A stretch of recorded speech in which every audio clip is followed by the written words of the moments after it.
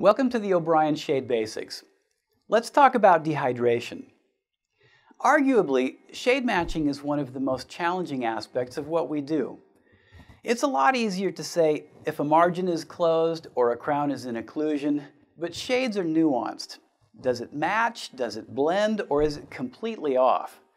Sometimes shades are just completely off, but sometimes there are simple ways to help correct that. When you do a lot of work with shade photography, it isn't long before you notice some things that just need a little adjustment.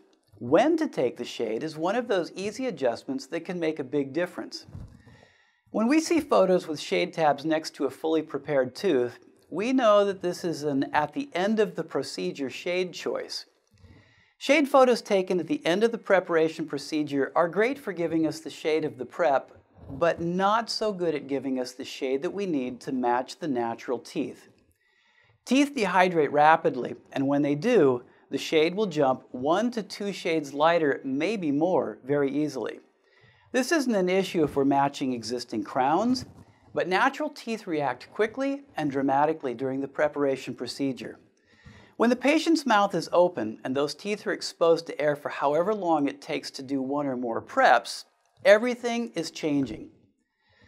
All that exposure to the air is drying the teeth out, and during that time, the shade is getting lighter and lighter. When we look at a shade photo, we're looking at comparisons between the known value of the shade tab and what we're being asked to match to. As the tooth dehydrates, the natural translucence is lost, making the tooth look more opaque and higher value. The surface of the tooth may take on a cloudy appearance that's easily mistaken for surface character. Then what happens is the shade is taken, the crown is fabricated, and a week later the patient comes back for a seating with their teeth fully hydrated, greater chroma, and more translucent, and a restoration that doesn't come close. If you find your restorations coming back too light, especially in the anterior position, take a moment and think about where in the preparation procedure you're taking the shade.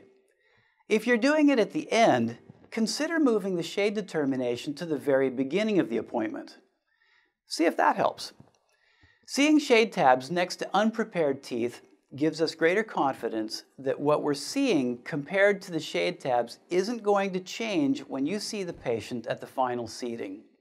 And as always, if you have any questions, please feel free to contact us. I'm Mitch for O'Brien Dental Lab.